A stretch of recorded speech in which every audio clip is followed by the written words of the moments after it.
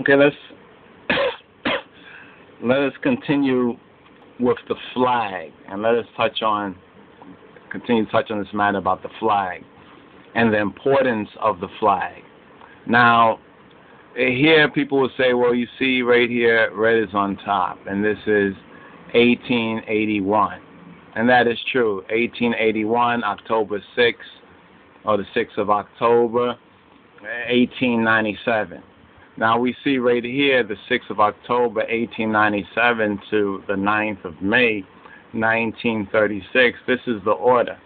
So let's understand that the changes for this, you understand, both precede, you understand, the King of Kings, you understand, on the throne as the King of Kings, and it's from a certain period of time that we can see is officially, it's nobody else forcing Ethiopia to do this, but it's some internal overstanding or even eternal overstanding that authorize this reworking of the colors. Now here when we look at these three banners, right, each of these banners are symbolic for one of the, for lack of a better word, we could say tribes, but we prefer to say, let's say nations or peoples, the big groups of people, the Tigray people, the red.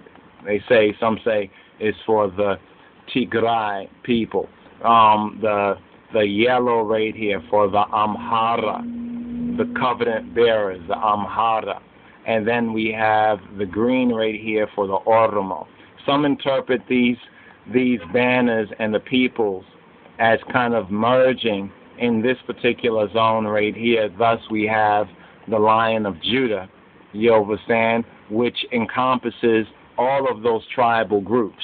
You understand, all of those peoples, all of those nations, whether it's the Tigray nation or the Amhara people or the Oromo, you understand, of the Oromo. Now, the reason for us making this connection to this Torah portion is because right here in this week's Torah portion, let's bring this up, or within this present book 4, not this week, but it all connects, because we're going to see at this week's, which is the 36th, and we're here, I think this is the 34th right here. This is the 34th, Numbers 2 and 2. We're speaking about the banners. Right, there's a midrash, which is a Jewish study or Tanakh, right, that taught that each tribe had a distinctive flag and a different color corresponding to the precious stones on Harun or Aaron's breastplate. So let's get a visual representation of Aaron's breastplate. So let's make this a little bit smaller right here, of Aaron's breastplate. Now, this is a continuation of this particular teaching, which we hope to get into a little bit more. Let's bring Aaron's breastplate right here. Okay, so here we have Aaron's breastplate, right? Here we have Aaron's breastplate. So what we're learning here is that this is the breastplate of the high priest, right? And it says that the various tribes, right? The various tribes right here. Let's do it like this. The various tribes had various banners, right? Had various banners. Bring a little bit of this up front and center. Had various banners, right? Okay, so the tribes had various banners, and we're learning this in our study and review, right? In our study and review of this right here, of Bamidbar, the book of Hebrew book of Numbers, volume 4, and this present Torah portion, these present Torah portion readings and feedings. All right. So this is a representation. There's a controversy among some of the order of the particular tribes, because here it says Asher and it says Gad, right? And it says Naphtali or Naphthalim or Naphtali right there. This is Dan, right? Ephraim, Benjamin, right here, right? So some would say that that the order might be different, so forth and so on. But now we're going to touch on the order, and some interesting things with the order here. So now this is the breastplate. Some say these colors correspond to the birth signs and the whole aspect of the 12. Number 12 is what this particular study is touching on. It's touching on number 12 and on the fact that there were 12 tribes. And each of them had a particular stone, a gem stone. The breastplate of the high priest was to keep the people always in remembrance, but where? In his heart, right? To keep the people in his heart when he went before God. You understand? And it symbolized also the banners of the various different tribes according to this reading and feeding here, going to Numbers chapter 2 and 2. Right? So they had a different color. They had a distinctive flag corresponding to the precious stones on Aaron's breastplate. And that it was from these banners that governments, which are basically corporate entities, you understand? In other words, the people are the one that authorizes a government. So the constitution now of Jah's government, our divine heritage, is the Torah, is the scriptures, it's the Bible, all right? And it's from these sort of banners that governments had learned to provide themselves with flags of various colors. Now, we can look in ancient times and see that ancient Afro-Shemitic peoples also practiced this organization. In fact, in Macy's Book of the Beginnings, he talks about the Shoftim, and the Shoftim are the judges, and how the system of the Shoftim that Hebrews speaks about was practiced and even still is practiced in parts of Africa or East Africa among those of our Ethiopian or Ethiopic peoples, whether they call themselves Sudanese or even Nubians, whether they call themselves Somalians. They still are our Ethiopic peoples because they're in that region of the world. But this system of judges, this system of organization goes way, way back among the Beta Israel, yes, but the Europeans learned it from the Beta Israel.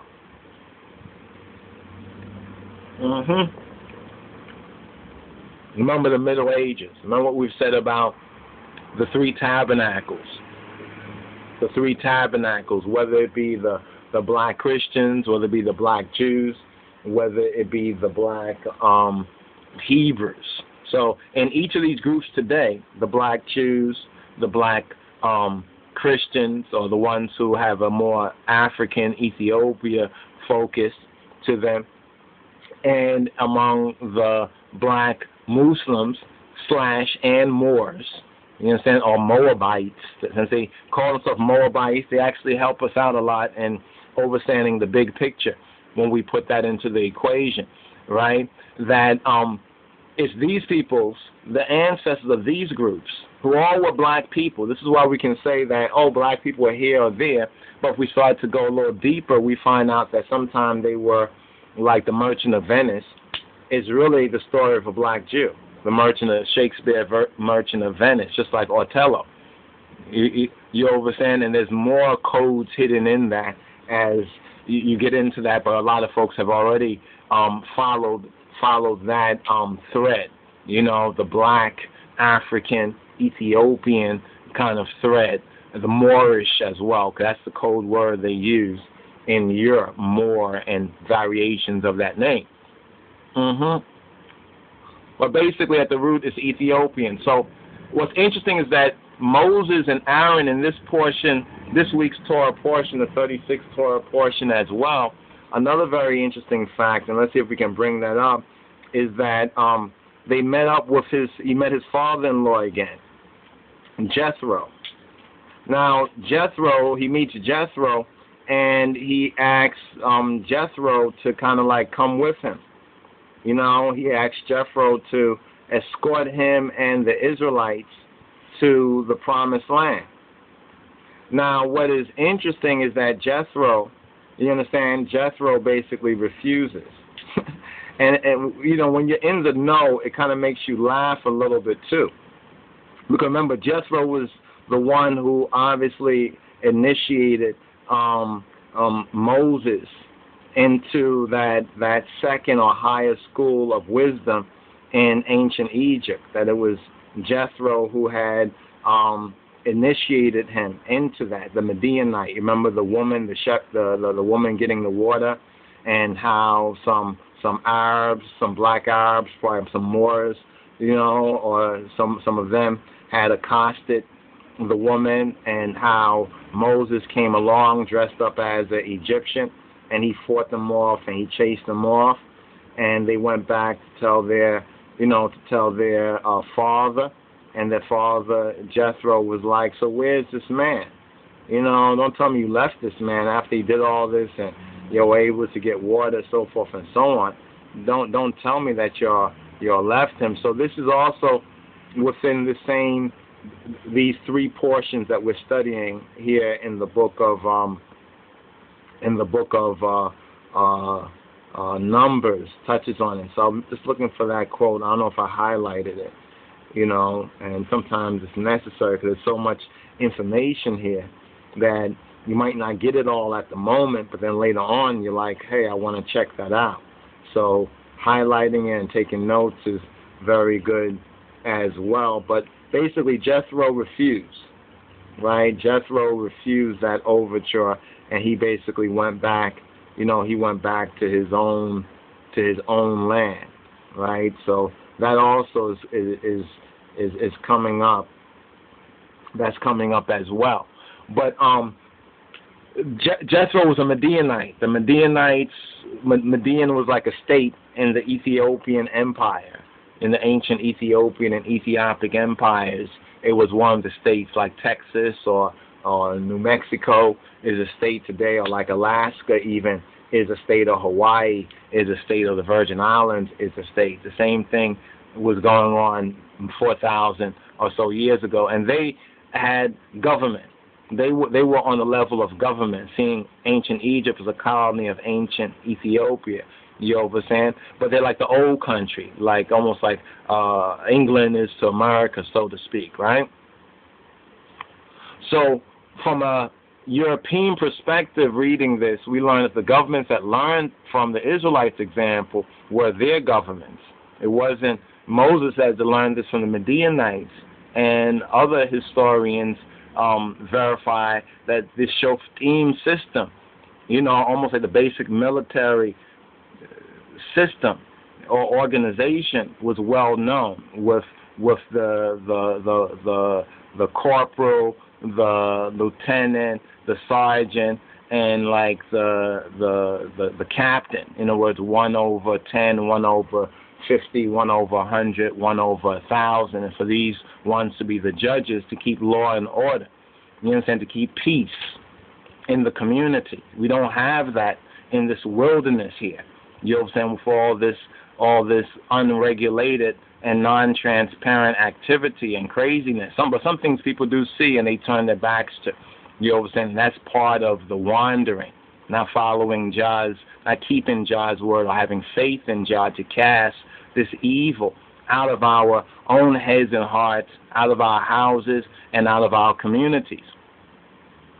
But it begins with, to use Michael Jackson's song on level, with the man in the mirror. Remember how the woman gave up their mirrors, right, to have them beaten into the basin, and the basin is where the priests wash, right, before they enter into the tabernacle. So see that connection there too. The woman gave it up from their vanities, right, but yet the mirror still can be used to look at beauty, or the mirror can be used to look at one's reflection, and the whole aspect of the water too. That washing with water. Remember, the Torah was given in a place where there was water, fire, water, and wilderness. Those three elements: fire, water, and wilderness. All right. So another midrash is cited the words, "His standard or his banner over me is love." Is fikr. His banner over me is love, in the Song of Songs, chapter 2, verse 4, to teach right? Even the Song of Songs teaches, especially, that it was a sign of great love that Jah, that God, that Ha Elohim Baruch Hu, blessed be He, had organized the Beit Israel, or the Israelites, under standards, under their own particular banners or standards, like or likened to the ministering angels, likened to the heavenly angels. Or we can even say by inference, our extraterrestrial brothers from other planets. You understand? The ministering angels. It all connects, brothers and sisters. But first we have to understand, well, what is the order? Let's delineate some of this, and let's see if we can bring up some of these examples that we have to show. Let's some of these examples that we have to show right here of some of the standards. Because what were these standards that the Israelites organized themselves in? What were some of the standards, the tribal standards? Well, some think that it was something to this effect right here. Let's bring this up. Some think it was something like this right here. That you can see Reuben, there's like a flower, a lotus type of a symbol. Simeon, there's like the castle or the rook. Levi is the menorah. Dean is the scales. Judah is the lion, or the African lion, distinguished from the Asian lion. Naphtali is like a deer or a hind, a midagwa. Gad or Gad is like the tent. Interesting, when you look at the tent, it has that kind of pyramid symbol. God, Gad, that's how they would have been said. We say Gad, but it was said God. And there's also an idol of other nations called, of the Gentiles, called God. That's where we get our word God from. Kind of interesting in the palm branches too. So that's symbology there. Now Asher, right, was said to be the tree. Asher, it's almost like the Ormos also have the tree as their symbol, the Adbar Zaf. Now Issachar or Yissachar, it seems to be either the donkey.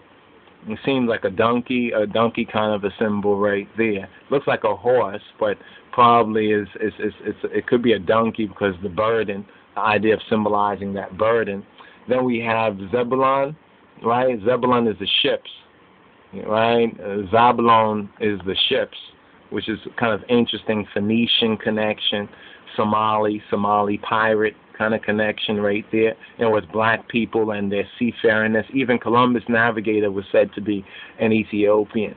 And it's interesting because they wanted to go to the Indies, and we know that the Indies actually refers to either the original Ethiopia in the Oriental writing. When they say India, many times it's talking about Ethiopia, or the second India, or the colony, which is modern Hindia or India.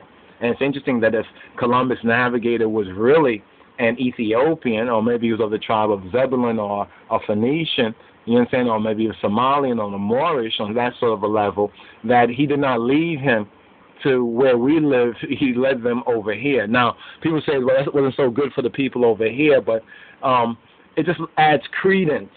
That if it doesn't make sense, then it's probably not true. But this kind of makes sense, because if he was an Ethiopian, why would he leave them to his people, since he was one of those who's familiar with this resurrection, this rise of the Europeans that was going on around that particular time. Now, Joseph here is the grapes.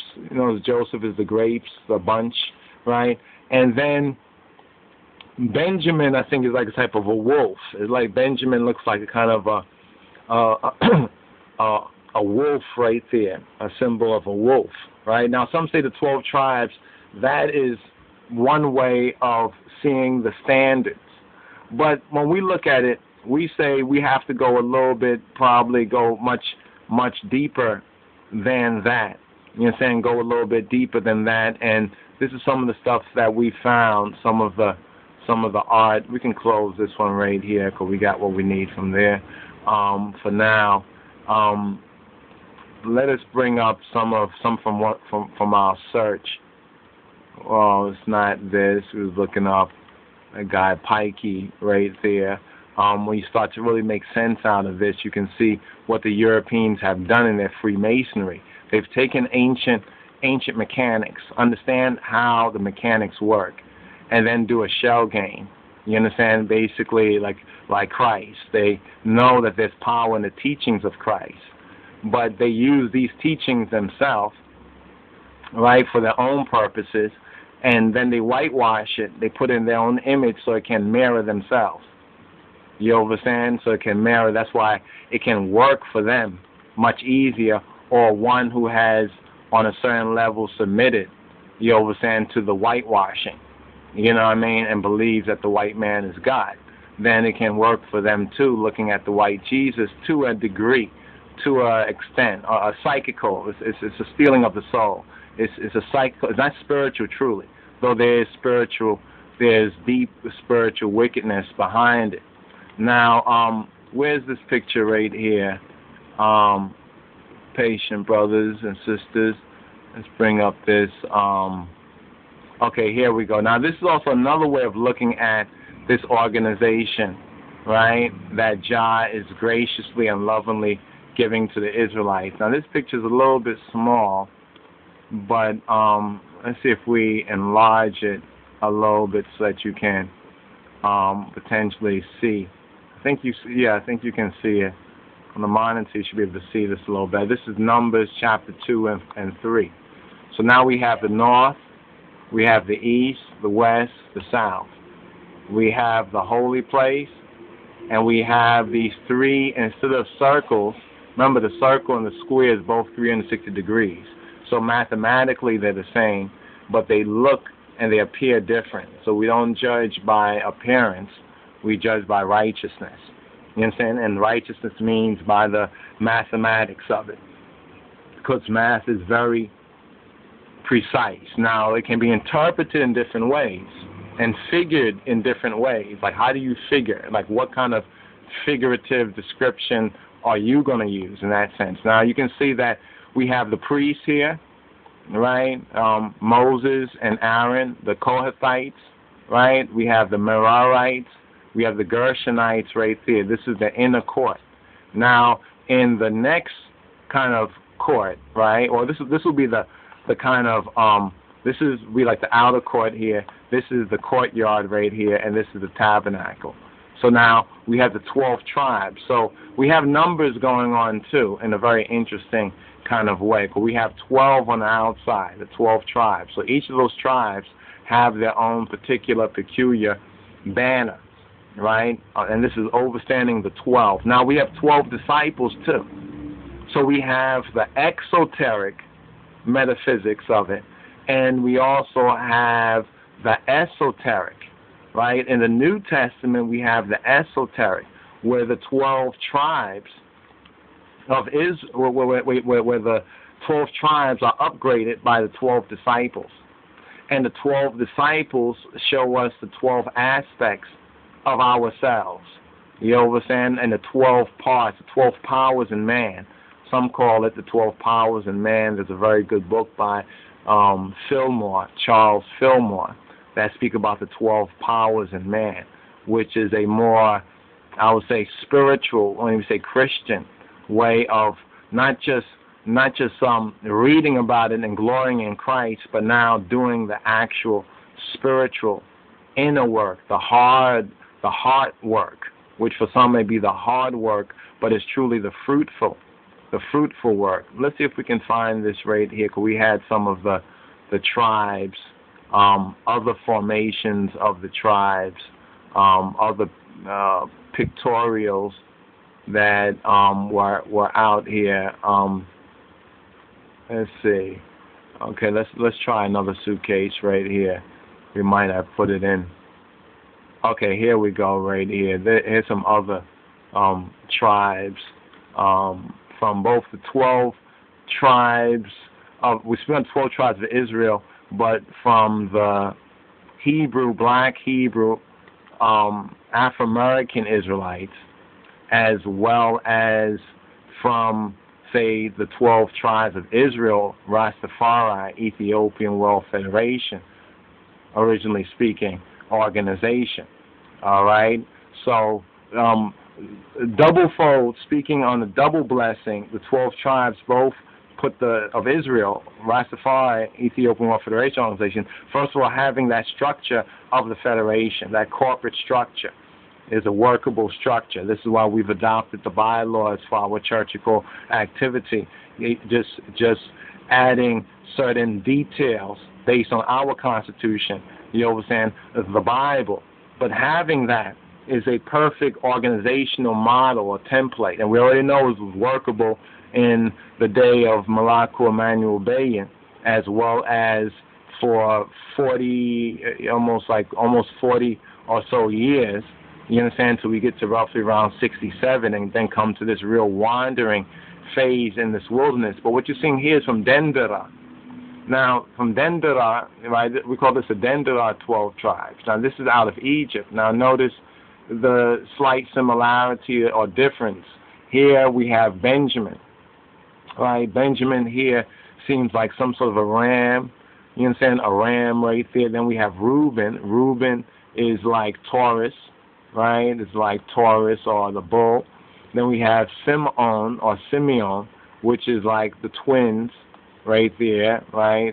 Simeon, the twins, or one could say Gemini. We have Levi right here, which is like the Kepra, the Chepra, which is interesting because the cherubim, the guardian, the Levite purpose, the Kepra, you understand the similarity, Moses out of Egypt. So this symbol right here, you understand, which could also figure as a glyph or figure as a fidel, you understand, to take it out of the animal kind of the zoomorphic. Take it out of the zoomorphic to represent any physical thing, now taking on a higher level of it to represent concepts or ideas. So coming out of Egypt was to take it to the higher level, but the foundation that they were familiar with was this right here. So here we have Judah, right, and the Leo here, or the lion, plus the woman right there. Some say one of the goddesses or one of the attributes. Here we have Zebulun right here. This might be Sheshat, perhaps. You understand? Remember the seas here, perhaps the 7 seas, metaphysically speaking. We have Issachar right here, which is the scales, right? Then we have Dan right here, which is seems like a type of a scorpion, right? Then like Scorpio. We have Gad right here, which seems like the Satyr or Sagittarius. Both, it has the two heads right here, almost like 2 faces. Then we have Asher, right? Asher right here, and Asher seems like the Capricorn kind of coming out of the water. You understand? You see the coming out of the water right here. So the double nature right there, right, of Asher. Remember what Asher, the meanings of Asher in Hebrew as well, and then the connection with Osar, you understand, or Yisha, you understand, Jeshurun. Then we have Naphtali here, and notice it's like Aquarius, the water bearer, holding the 2 vessels and the water coming out, or the libation, some call the libation offering. Then we have Joseph. Now, if you notice, Joseph right here is 2 fishes. So one could say Pisces. So if one's look at it, it's moving from like Joseph in that sense to Naphtali, you know what I'm saying, considering that Old Testament order. But we have to reconsider that Old Testament order of the tribes. And here is why, right? And here's the point why. Let's go forward into Bamidbar, right? So we recognize that he organized them, right? He organized them because of the purpose of his love, right? Now let's go to that list of the tribes. If we didn't already pass it, did we already pass it? I think we did. Let's go back a couple of pages and go to the list of the tribes. All right. Here we go, right here. Now this is the order of the tribes. Right, remember, this is the wilderness. And to show that there was a movement, you see, this was the wilderness movement. In other words, there was a movement going on. But let's understand what this movement was about and how it was going on, so we can even prophetically see our futures in coming out of this wilderness and entering into the land of his promise. So we have in Numbers over here, Numbers 1 to 5. Right? Counting from 1 to 12, we have Reuben, Simeon, Judah, Issachar, falsely said Issachar, but Issachar, Zebulun, Ephraim, Manasseh, Benjamin, Dan, Asher, Gad, Naphtali, right? Now in Numbers 1 verses 20 to verse 43, we have Reuben, Simeon, same. But here we have Gad moving up from 11th place to 3rd place. Judah moving down from 3rd place to 4th place. Now this is an interesting note that Judah was actually the 4th born.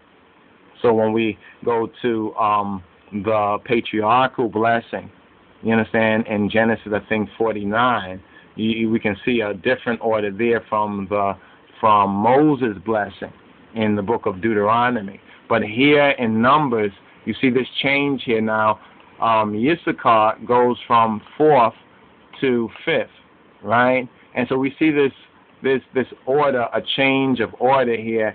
And then when it gets right here, we have Naphtali remaining at 12, right? But Asher moving down. So we see a reorganization there, right? Now this is on page 29 of the 4th book, or Bamidbar, the Midbar. It's on page 29. So let's just read what's below. We'll keep that on the screen right there and read what is connected with this reordering.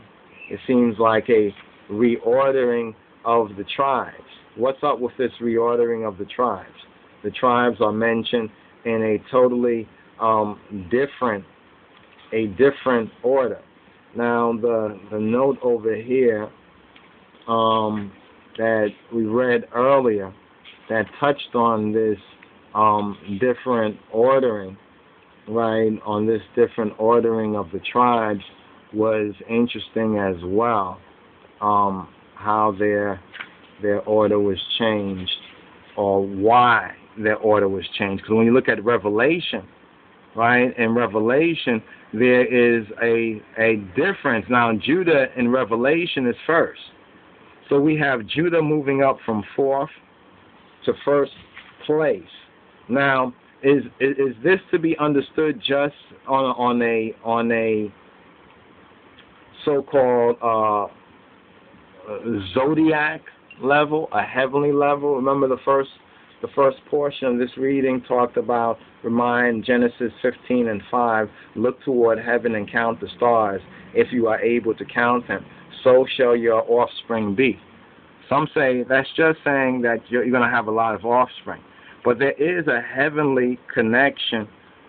There is a heavenly connection to this as well. There's a heavenly connection to this as well, and it's connected with the banners. Now,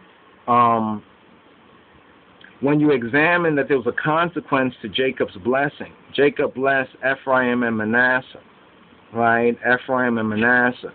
But let's show this chart right here, because we didn't give the black Hebrew Israelites now on the national level, right? Remember that this can be understood when we look at this right here. We can understand this, and we can understand this in the birthstone way, right? In an individual, personal, one can say the subjective way, right? But we must not lose sight of the objective. The objective was speaking to a nation of people, right? And that's the blessing for Israel. That's when we talk about there's a difference between Israel and the so-called Gentile church. Now, here's the 12 tribes of Israel, right? And there are many different mansions, you could say, associated there too, or in our Father's house, vis-a-vis the 12 tribes of Israel. So there's different examples of the 12 tribes of Israel, and different parts of the family, different groups interpret this differently. So we're not saying that this is universally accepted by all, but it does have a very powerful resonance, especially coupled with the corresponding documentation that can and has been used to verify or add substance to this. But if we look at just the tribes that are already viewable, because there's a few more down here, we'll scroll it up. First we have Judah right here, right, as the Negroes. Judah here as the so-called Afro-American, or the Aframerican is Judah. You understand? Is the so-called Afro-Americans, right, or the North American black people. Benjamin here is said to be Guyana, and the West Indies. You understand that when the people were brought to different regions, although sometimes they were scrambled, they may have sent ones from Jamaica or the West Indies to the mainland or back and forth. Therefore, Judah and Benjamin historically also, within the teaching of the Beit Israel, have a close relationship. You understand? That means the so-called West Indian black people and the Afro-American black people. But because they both have different masters, you see, when they come into the same master, then we can work together. But when one is saying, I'm English, I'm under the Queen of England, I'm British or whatnot like that, from the whitewash perspective, and the other one is saying that I'm American, I ain't no Westie or West Indian, the various different names and other things that are used. You can see that divide and conquer right there. You know what I'm saying? But when all of that is put on the side and put in the garbage can, we find a remarkable unity among the different tribes. But see, the European at the highest level, the so-called Gentiles, they understand this, they know this. And the system that we're living in has been configured to keep this divided and conquered, because if this ever, or when this comes together, not if, really when, you understand, when it comes together, when that 144,000 are online, spiritually speaking, you understand, in spirit and soul and even in body, you understand, when that comes to pass, this is the foundation of the true world order, or the real new world order. And yes, there will be a new world order. The question really that the Illuminati is trying to germinate in your mind is that it's theirs. The real question is whose will it be? Will you allow them to do this and stay wandering in the wilderness and die in the wilderness, or will you come out of Babylon? So the third tribe here is Levi, which is Hispaniola or Haiti, Hispaniola, and that's Dominican, Haitian. Now there's something very, very, well, not Dominican, actually Dominican will be, Hispaniola is divided. Remember, they're twins. You have Levi and Simeon here, right? So you have Dominican Republic, right? The island is one island called Hispaniola. But they have the Haitians, Levi, right, who's ancient nation or ancient tribe, as a people, as a collective, as a corporate entity, is related to the prophecies and the word concerning Levi. And then you have the Dominicans, or Dominican Republic, which is Simeon. Now, it's very interesting because you know the biblical story of Simeon and Levi, and it all starts to make sense, even from the prophetical, eschatological of it. Now, over here they have Joseph, right, the tribe of Joseph, and then as a subset, Ephraim and Manasseh, and they put the Puerto Rico, and then Gad is the North American Indians, and Reuben is the Seminole Indians. And now, overstand right here, Issachar, or Issachar is Mexico. And I thought this was very, very interesting. And speaking about tribes, and speaking about the Afro-American, and the Mexican, and the Hispanic, You understand? Like, they try to divide and conquer us. And, you know, some Hispanics, depending on appearance, might seek to be identified more with the dominant group, just like some so-called African Americans, some black folks do the same thing. Depends on if they can get over. You understand? So we shouldn't just look at say, oh, they always do that when we have Negroes doing the same sort of thing. So here is like a center list of that. Down here, Issachar is the Mexicans and the Aztecs. Now, from the European perspective, right, from the white man's perspective, who does this Gentile, this foreign national, who does this Gentile over here has the biggest problem with on the horizon? We hear it in this election year with black, trying to keep black people down, Negroes, blacks, African American, down, divided, and everything in the same how to make it Willie Lynchism, under Willie Lynchism, right, and on the artificial 14th and 13th and 14th Amendment. You know what I mean? To think civil rights, not human rights, although some are waking up. And also to stop this immigration, not just from all over the world, but in particular from Mexico. Why that? And this is where I then say, well, taking what the Hebrew Israelites, are the Hebrew Israelites right on this? Well, I took this, right, this Judah, right, and took Issachar or Issachar, right, and then I look over here at this particular map right here, and I see very interesting that in this area, in Numbers chapter 2, verses 3 to 31, Judah and Issachar, right, and that would be interpreted the Aframerican, Negro, blacks, Mexicans, are at the very top of the whole Beta Israel movement forward. And they're the ones also that is giving the so-called European American, the Gentiles over here, the greatest run for their money, so to speak, you know, who are really, you know, he's trying to keep the Hispanics. When he says the Hispanics, he's talking about the Mexicans.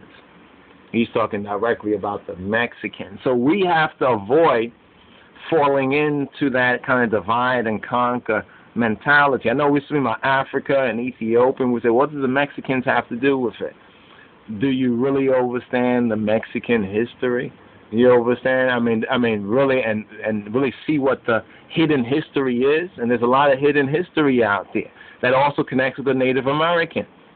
So the greatest thing is divide and conquer. Notice how the European always trying to keep his German, Italian, all the different, ethnicities. He have Polish and French and, European, Spanish and English. He tried to keep that unity among himself, even bringing over the Russians and everybody. Bringing over the Ten Horn people, the Slavics and the rest of them over here, who somehow they have enough money to bring them over here and put them in relatively decent accommodations. You understand? That is like staying at a hotel compared to where they live in Eastern Europe. You know what I'm saying? So he understands the European, he understands these differences, right, amongst himself and others, and he uses these things. And we don't understand who we are, so we can't understand who our brothers and sisters are, or where the historical points we can identify, you know what I'm saying, and show that we have a commonality. We may have individual differences or group differences, dynamics, other things, but we need to get out of, for example, the gangland thing between the black gangs and the Hispanic gangs. Can't you see how the devil just flipped it? Just flipped it on them. So you have the Hispanics killing the blacks and the blacks killing the Hispanics out there in California in different cities. And the bigger picture, needs to be told. And there are many of the Hispanics who, many of them are waking up through the Hebrew Israelite form of the ministering of this gospel, this good news. You understand, of God and the Moshiach, of Yeshua or Yahweh Shai, as they would say. You understand? But you have to understand the bigger picture. There's a bigger picture dynamic, and this is what this book of Numbers is speaking of. So we see right here the order of the tribes changing, and I'm going to go check this out, but I think when we look at Revelation, we can see a similarity in the order and the representation. This is a very key difference, that now Issachar is right there with Judah, seeing how more of the African Americans and the Hispanics, especially the Mexicans and others, are beginning to see that they have more in common. I mean, even the Hispanics or Issachar using what they are able to learn and adapt or whatever like that from the African American civil rights struggle for their own struggles for inclusiveness and equality on land, that them and their ancestors have a better claim before God and righteous man. You understand? Before God and righteous man, how can we deny that this country over here, recognizing how we were brought over here, does not belong to equally or even more so to these other groups? So we should support their efforts. We really should support their efforts, even in the bigger picture of things. You understand? It keeps our enemies occupied with, issues that they would like to run away from. You understand? So they won't run away from those issues. So we should lend support to them as well in those struggles. So here's to kind of make this kind of connection right here. Though we're still speaking on the tribes and how do we account for it. First of all, there's a double blessing. Now, the study on Ephraim taught us that there's a double blessing. There's this duality. You understand? Even those who have studied Ma'at, you understand, which is one of the mystery school teachings, that the wisdom of Egypt that Moses was familiar with, although he might not have figured it in the same way that an Egyptian priest would, you understand, we have the essence, the principles of it in the Torah, in the scriptures, you understand, and even in that word righteousness, righteousness with God and man. There's a duality right there. You can't just be right with God and say, well, everybody, nobody recognizes that, so forth and so on, because that could be a delusion right there. You understand? There is a testimony from those within, and there's a testimony from those without. Scriptures teach us this. So there's a link between the Mexican and the African American. You understand? In the covenant. In the covenant, there is a very key link right here. Now, the challenge is to make this link more practical.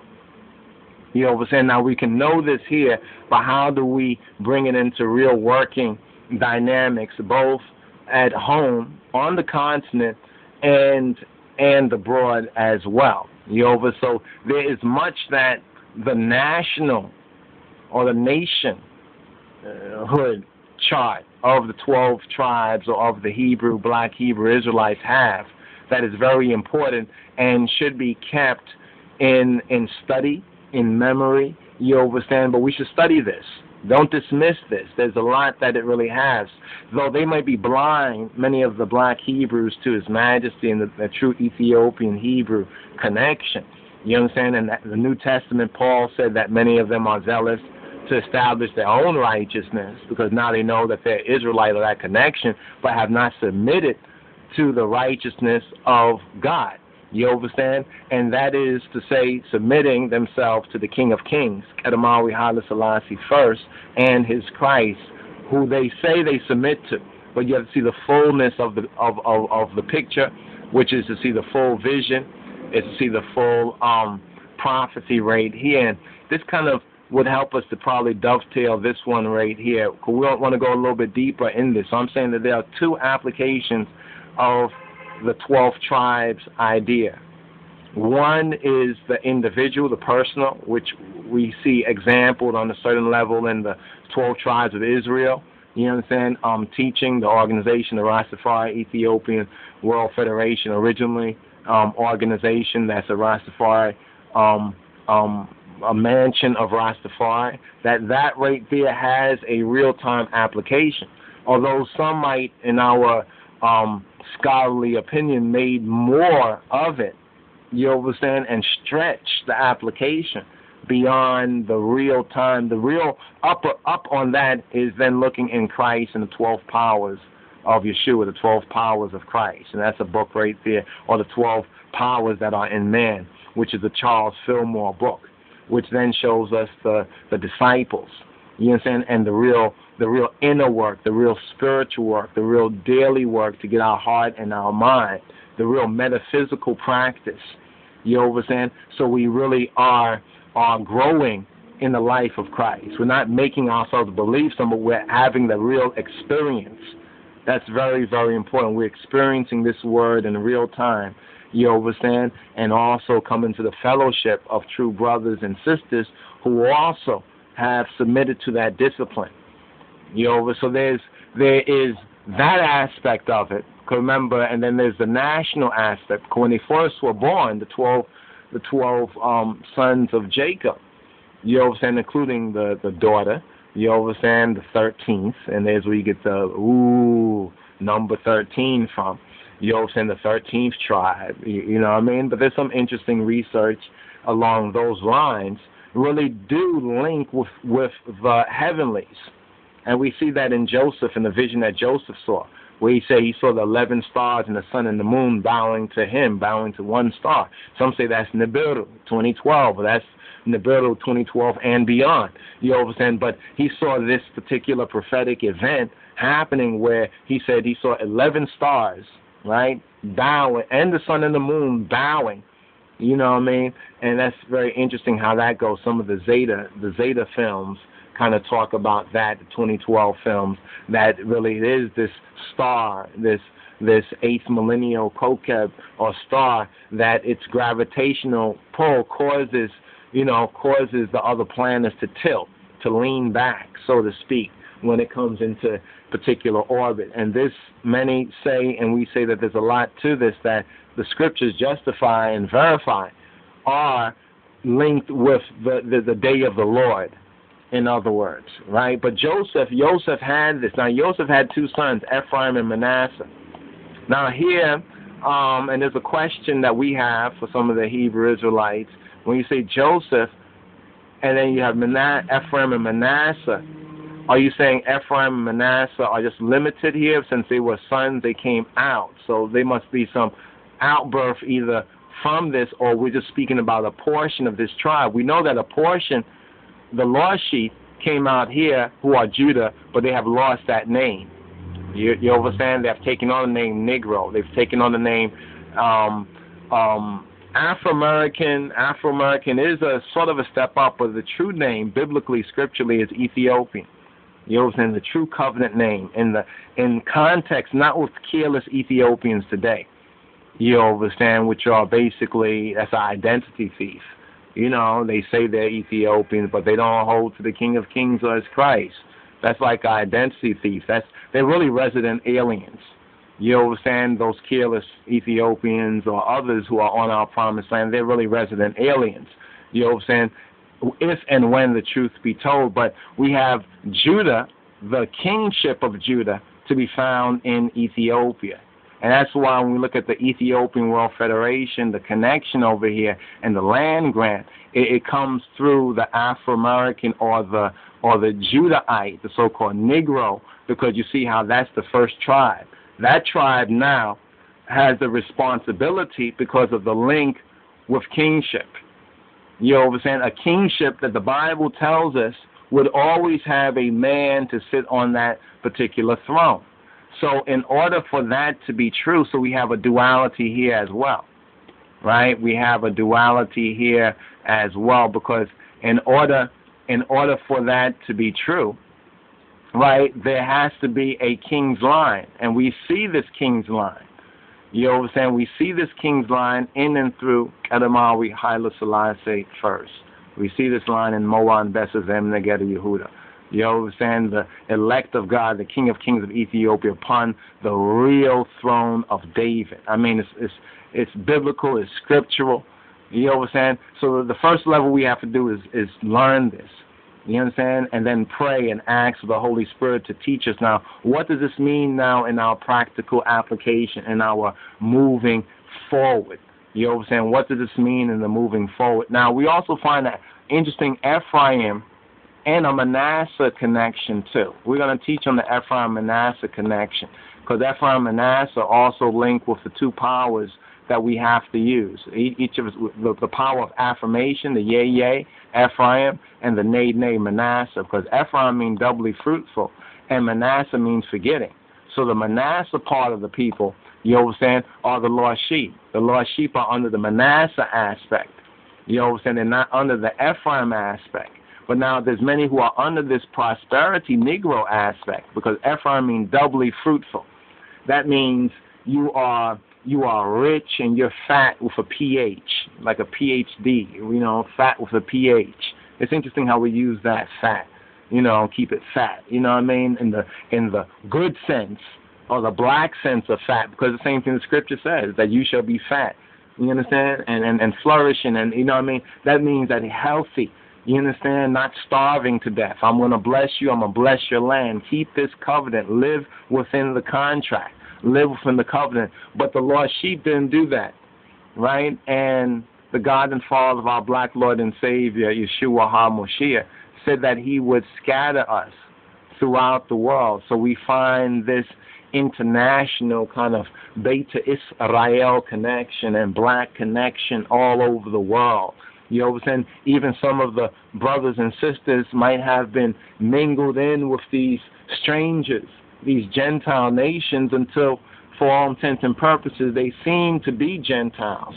You understand? We don't judge by the appearance. This is what the scripture says. We're not judging by appearance. Nothing here. We don't judge sickness or disease in that sense. I have to give it a diagnosis by its appearance, but we don't judge by appearance. We judge by righteousness. So here's where we bring this all together right here, concerning the truth of what the Hebrew Israelites, the black Hebrew Israelites, concerning our nationality, especially for these three tribes. There's an absolute correspondence with Judah, Benjamin, Binyam, and Levi. There's an absolute correspondence as well, by extension, with Simeon. You understand that in a very elementary way, you understand, can be verified. You understand? Joseph, interesting link right here. We have a little question mark about this. Why doesn't this come in with this or with this right here? But, we still can be guided in that. Now, Gad, the American Indians, and Reuben, a very interesting connection. Issachar, you understand, between the two burdens. That's interesting because we have the two Americas, North America and South America, and Mexico. You understand, is right there in between these two burdens. But the main connection in this Torah portion, reading and feeding, is between the Judah in exile, the Falashas of the West, so-called Negroes, blacks, and coloreds, or Afro-Americans, and Mexico, you understand, the Mexicans, you understand, or the Hispanics, you understand, especially those who identify with that African and, from a more studied perspective, Ethiopian connection. We have a lot of Hispanic Rastafari, many of them from different parts of the diaspora, and it's them too that must be called. You have to remember what has been given to us, to look at the big Yoruba picture. And so we put this out there to those brothers and sisters. Some of them we know or have communicated with directly. Yoruba, the Hispanic Rastafari, the Spanish-speaking Rastafari. This is to make that link right there in our tribes. Who are we? Yoruba, who are we? And to get our Father's house, Yoruba, in its proper order. All right, my brothers and sisters. So here's a basic connection. But you have to recognize the ruler of your people. This is what has been our message to all the tabernacles, whether it's the so-called black Christians, you understand, whether it's the so-called black Jews. You understand, according to the order of Scripture and according to the revelation in our time. Getting off of the politics and the little sectarian nonsense, tribal nonsense. Look at the big prophetic picture. You understand? So we're speaking to people of faith when we say this, as well as the Moors or the Islamic, the black Islamic groups as well. You see how we've touched on Elijah, that connection with Elijah, and Elijah's connection as well. You understand, with the Ethiopian Hebrews coming before the time to prepare, you understand, a people, because people don't recognize just how close, you know what I'm saying, we as lost sheep were to almost extinction back in those days and time. We give the credit to Martin Luther King Jr., but really the credit goes to Elijah in that sense of the prophecy. So more to come, Yah willing. Stay tuned, my brothers. Pray and study and watch. Be diligent. You understand? And we were trying to teach this because once ones begin to grasp it fully, then this work, this labor, they can really follow their calling in God and Christ. You understand? So that we can get our Father's house together. You understand? But it's really that individual. So individually speaking, when we're dealing with these tribal links, there is that individual link which the 12 tribes of Israel, TTI, has correctly. You understand? There is that when we talk about astrology, instead of when somebody asks you what's your sign, you understand? You shouldn't talk about these false gods. You understand? You should talk about the sons of Pt3. You understand? The sons of Israel, the sons of Yaakov. You understand? Because it's Jacob that we are even in that eschatological sense surnamed because of Jacob. We are Israel. We are the faithful. You understand? Ethiopians at home and abroad, that diaspora. And it's time for us to come out of this wilderness and to enter into the promised land before it's too late. You understand? We're living in an ideal and a prophetic period of time right now, and there's much that we can do while we're in a relative state of so-called peace, a relative state. But to pray and to work, that is the command, that is the call. But stay tuned, my brothers and sisters. Shalom. RASTAFARI.